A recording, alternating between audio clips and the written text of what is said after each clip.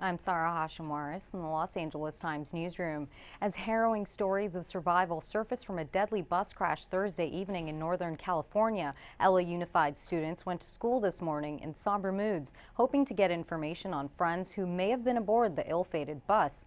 At least 10 people died when a FedEx freight truck crossed a grassy median on Interstate 5, colliding with a student-filled bus in Orland, about 100 miles north of Sacramento. Both vehicles erupted in flames, killing the driver, 5 students, and 3 adult chaperones. The students had been accepted to attend Humboldt State University and were en route to see the campus. Student Monica Morales reflects on the lives lost.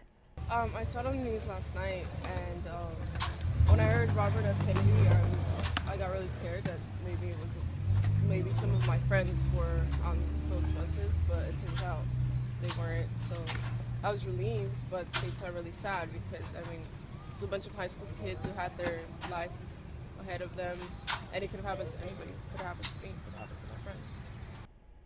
Morales said she found out her friends were okay through Facebook.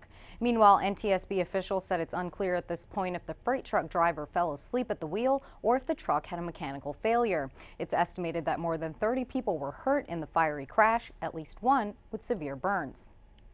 For more, visit LAtimes.com and @LANow on Twitter for the latest updates.